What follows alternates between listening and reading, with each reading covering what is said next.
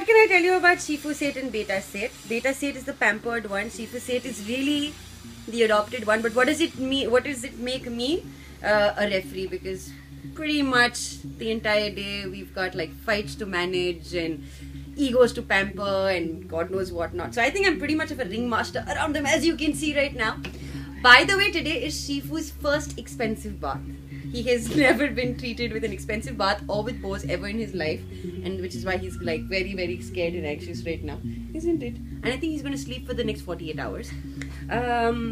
For me, Dawgz is home for my babies because they're very, very well taken care of here, and just the fact that they can actually relate to their groomers, you know. So now it's like you just can come, leave them here, and be rest assured that they will not just be clean, but they will be happy when they go back home. So for me, Dawgz is home.